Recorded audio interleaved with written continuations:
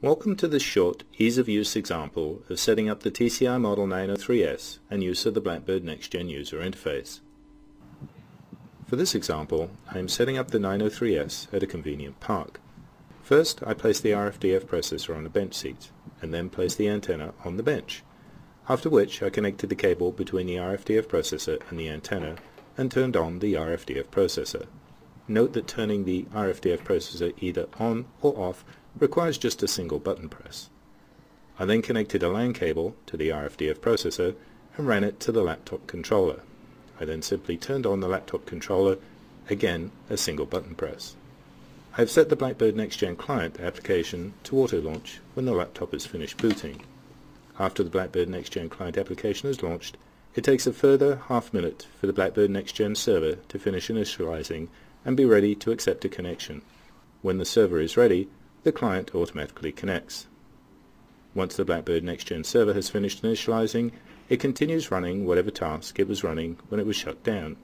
In this case, I had the 903S configured to survey a range that includes the 900 MHz ISM band.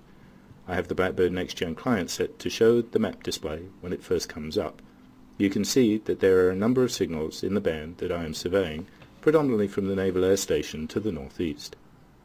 I have with me a simple frequency agile 900 MHz ISM band handheld radio. When I key the radio, you can see the lines of bearing to my location toward the north-northeast. I can also clearly see the frequency hopping nature of this radio on the scrolling spectrogram. If I zoom to this set of emissions, you can see that the map display now only shows bearings to those signals to which I have zoomed on the spectrogram display.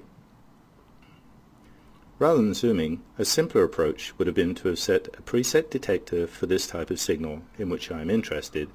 I have created one called 4JL. This simple detector describes the signal in terms of signal bandwidth and signal duration. The effect of the detector is to filter from the spectrogram display any signal that does not meet the criteria in the detector, which also removes all the bearings from the map except those that meet the criteria for this particular handheld radio. Here I have changed the time period for display to go back 2 minutes, so now I can see the transmission I made about a minute and a half ago, as well as the one that I just made about 30 seconds ago. When I switch back to the map view, you can see that the filter has been applied to all emissions, so that only my signal of interest is displayed.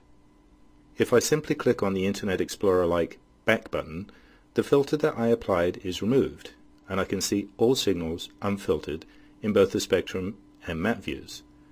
Reapplying the filter is as simple as clicking the forward button, which updates the spectrum and map displays accordingly.